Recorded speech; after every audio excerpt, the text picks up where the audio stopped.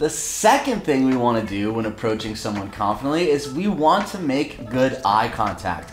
And I know there's a lot of confusion. How do we make good eye contact without appearing too creepy and also not appearing aloof? So the simple rule of thumb we have here at The Art of Charm is we want to make eye contact when we're talking to someone, and we want to turn and give them our ear when we are listening to someone.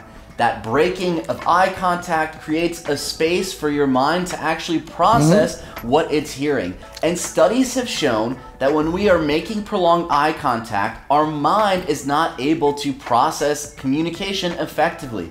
So breaking that eye contact actually allows your mind to catch up and become more engaged in the conversation. Your eye contact is a direct window to your confidence in the interaction. It also allows the other person to know that you're speaking to them. And when we break eye contact, we want to break eye contact at eye level.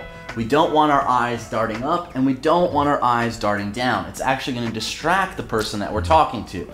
So we want to soften our eye contact when we're talking to them and break our eye contact, keeping them at eye level when we're listening. It's going to allow us to be more engaged and allow the other person to feel more comfortable with us.